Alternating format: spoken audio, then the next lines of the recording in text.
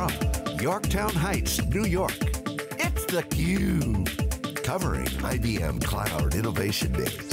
Brought to you by IBM. I'm Peter Burris of Wikibon. Welcome back to IBM Innovation Day, covered by theCUBE from beautiful Yorktown Heights, New York, Thomas J. Watson Research Center. Had a lot of great conversations about the journey to the cloud and what it means, and we're going to have another one here with Denis Kennelly, who's the General Manager of Cloud Integration at IBM. Dennis, welcome to theCUBE. Thank you, Peter, and welcome to Yorktown as also. Oh, I love it here. So very quickly, what does the GM of Cloud Integration do? Yeah, so I suppose we start from the beginning, right? So I am responsible for a lot of what we call the traditional IBM middleware. So these are brands that are known to the industry and to our customers, things like WebSphere, MessageQ or MQ as we know it, which is kind of the core foundation stones for a lot of IT today that's out there in the industry. And it's not just about, sometimes people talk about this as legacy, but this is what all the systems run on today. And also I'm involved in the whole journey of moving that middleware to the cloud and enabling customers to get on that journey to cloud. And it's not just to a cloud, because your typical enterprise today has probably, on average, about 5 different clouds. And it's, clouds as we know them as, the IaaS players or the PaaS players, but also when we talk about cloud, we also think about things like SaaS properties and applications of that regard. So it's helping customers go from that traditional IT infrastructure and on their journey to the cloud. And that's really what I do. Utilizing these enterprise-ready technologies that are driven from the enterprise, bringing them to the cloud as services, but also making sure that the stuff that's currently installed can engage and integrate the cloud from a management and service standpoint as well. Absolutely, because customers have made a huge investment in this middleware, and a lot of the transactions and a lot of the security and a lot of the risks sit in these systems today, and that have served us very well for many decades. Now, as we start to move to the cloud, so it isn't a binary switch; it's going to be a transition over time. And today I think we're about 20% into that journey. I would say we've done some of the easier parts. Now we're getting into some of the more complex and some of the more difficult problems. And kind of one of the underlying pieces of technology we're using to enable customers to do that is container technology. So we've made the decision to use containers right across our middleware or our software. So what I mean by that is we've taken all our software and it's running on containers today. And that's a key enabler to make this happen, because containers gives you that flexibility and that openness to run on different target environments and be able to run on different clouds at the end of the day. The model by which developers thought about integration would be through a transaction. Mm-hmm. Generally pretty stateful, so I'll put something in a queue, I'll wait for a response, guaranteed delivery. Now we're moving to a world, containers, a lot more reliance on stateless interactions, means we're being driven mainly by events and thinking in terms of events. Talk about how that is changing the way we think about the role of middleware or the role of integration amongst all these different possible services. Yeah, it's a great point. I mean, so if you think about containers, we think about stateless, and we think about microservices, and we talk about event-based applications. So a lot of those front ends are on that today, right, and building on those technologies. So you got to enable the new developers to build in that way.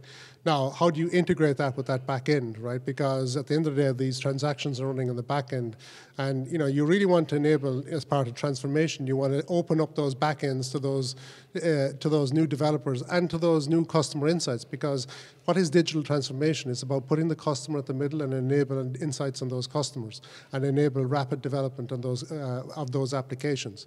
So at the core of that is integration. And integration is not just message-based integration, it's being able to take those back-end transactions and surface them up through APIs. Not just the standard APIs as we think of maybe as web services, but event-based programming models and event-based APIs also. And doing that in a consistent and a secure manner. Because if you have all these complex transactional systems, who has access to that data, who has access to make those transactions, who can, at certain clip levels, et cetera, and being able to do that in a secure and a consistent manner across these environments is critical to what we do. So can you give us some examples of some customers that are successfully transitioning their back-end systems to these new technologies in a way that protects the back-end system, makes it economical to do so, in other words, doesn't force change, but can utilize some of these new integration technologies to make both the new investments more valuable, but also the back end's more valuable too. Yeah, I mean, if you think of, I'll give you an example of a customer, American Airlines, in the airline industry, right? So if you think about travel and airline travel, you know, in times past, you know, you made a reservation maybe through an agent and you booked a flight from A to B. Today, you know, you have your cell phone, you get regular updates on your flights. If you're delayed, you're possibly offered, you know, rerouting options, etc. Right? So there's a classic example of how digital has transformed the airline industry and the airline booking industry. If your flight, you know, if there's weather patterns, etc., how you can get real-time updates on your flights. So, you know, okay, that's all happening on the front end in your cell phone or, you know, or your palm held or whatever. But the back-end booking system is still a transactional-based system that says, Peter is on this flight going from A to B at this time, etc. So that's an example of how we've modernized an application, and we have worked with American Airlines to make that happen, to give you that kind of 360 view as the customer, where you're bringing together, you know, flight information, you know, weather information, rating information, because we'll offer you different alternatives in terms of if you need to rebook in the event of something going on. And at the back end, you know, there's still a transaction that says, book Peter on this flight from A to B, and that's a real-life example of what, you know, of a transformation, how we've integrated those two worlds today. So as we go back 5 or 6 or more than that, say 10, 15 years in the days of MQ, for example, the people who were developing and setting up those systems and administering and managing those systems were a relatively specialized group. Today, the whole concept of DevOps, in many respects, is borrowing from much of the stuff that those folks did many, many years ago as infrastructure builders or developers, as I call them. How does that group move into this new world of integration in the cloud? Yeah, so I think, you know, first of all, the rate and pace has, you know, has multiplied, right? So the rate and pace at which we make changes to these systems has multiplied. I mean, maybe traditionally we ran in changes maybe once a month. We had things like change control windows. Things were very well controlled, etc., right? But at the end of the day, you know, it doesn't meet the needs of today and what we need to do in a digital world. So today we're running in changes on the hour. So now you're faced with a challenge, right? So when you make changes, how do you know that the system is still performing, is still operating at the level you need it to operate at? You start to think about security, and you start to think about, okay, I've made a change, have I introduced vulnerabilities into the system? You got to, you know, in the past, these were all separate groups and almost islands within the operation center, where you had the developer who kind of over-the-wall the code, and then operations looked at it and see how it was performing, and security checked for compliance, etc. And they were kind of 3 different islands of personas or groups within the organization.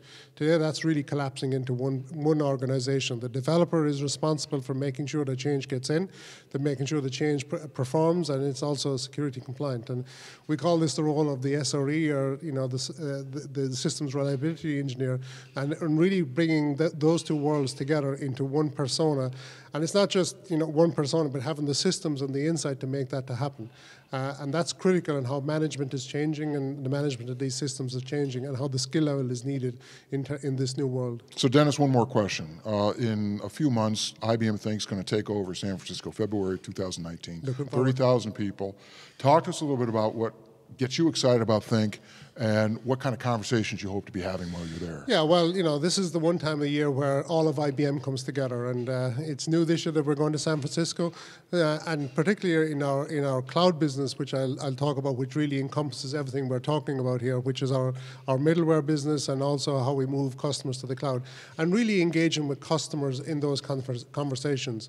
And this is the one time of the year where all of IBM comes together, and where you can see the full breadth of our capabilities, all the ways from our systems and the hardware and down at that level, at the chip level, right through to the, you know, the middleware and the software to our cloud, and actually engaging with customers and really understanding where the customer needs are, and making sure that what we are working on is meeting those customer needs. And of course, if we need to adapt or change and take that feedback back into the organizations, that we do that in real time.